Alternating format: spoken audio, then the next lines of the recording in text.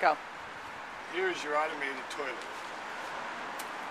You put a €0.50 in here. The door automatically opens.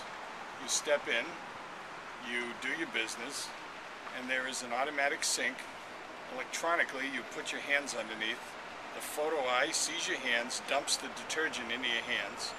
Followed by a delay, you get water. Followed by delay, you get the most lame air blowing, sort of like, so there's no way, no towel, no way to wash your hand, dry your hands.